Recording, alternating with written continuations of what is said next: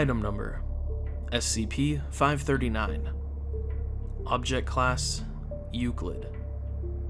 Special Containment Procedures: SCP-539 is to be kept in a padded case, to remain locked at all times, unless a supervisor with minimum security clearance level 2 is present to observe, and only during potential testing of its phenomena.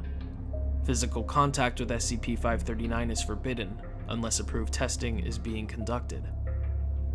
Description: Object is a thin, round disc composed of an undetermined material. While there appears to be corrosion around the edges, testing has determined that the marks are not the result of oxidation. When thrown, an event will occur in the immediate vicinity that will draw attention away from its thrower. These distractions have no observable pattern of any sort. However, it has been determined that the distraction will be more overwhelming in proportion to the difficulty of removing attention from the user. Due to the unpredictable nature of SCP-539's effects, testers are currently advised to throw it as far as possible from themselves. Addendum: Test Notes. Test 539-1. Security personnel ordered to line up all with clear lines of sight on tester, with instructions not to break eye contact with tester under any circumstances. When the disc was thrown, the security personnel experienced a sudden wardrobe existence failure, causing all of them to lose eye contact with the tester, being more concerned with the loss of clothing and the issue of the climate being rather uncomfortable to a nude security guard. Test 539-2. Tester was dressed in bright and eye-catching clothing for this test. Tester was alone with security personnel in an empty office. Security personnel ordered to maintain constant eye contact with tester. When the disc was thrown, the entire building's fire alarm triggered and could not be turned off until the disc was retrieved and the computer security system reset. Test 539-3. Class D personnel given instructions to attract the attention of the local authorities, then make use of the SCP. Personnel chased by police after smashing in a law cruiser's window. When thrown, a large bull shark appeared in the way of the pursuing police cars, which were forced to stop and investigate. After Class D personnel were debriefed, both the shark and the SCP were retrieved by field agents.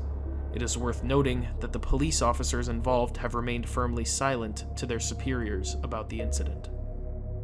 Test 539-4. This test was unauthorized, and disciplinary action of varying degrees of severity has been taken with the parties involved.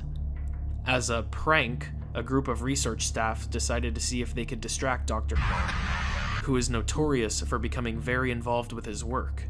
When thrown, a pack of at least 10 Komodo dragons burst from the ceiling vent and proceeded to chase the doctor out of his lab.